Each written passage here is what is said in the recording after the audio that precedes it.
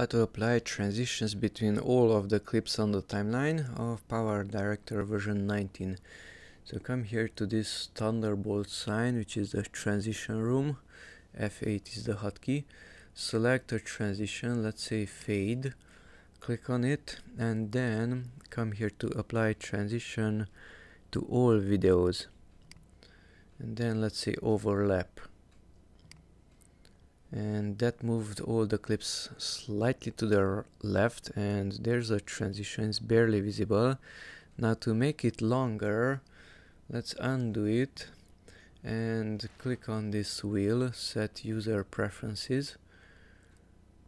That undo is not yet applied. Undo again.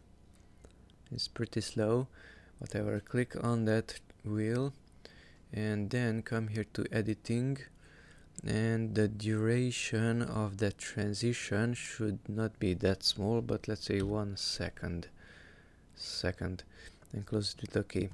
Now in the same transition room, click on fade and apply to all videos and overlap, and now the transition is much longer.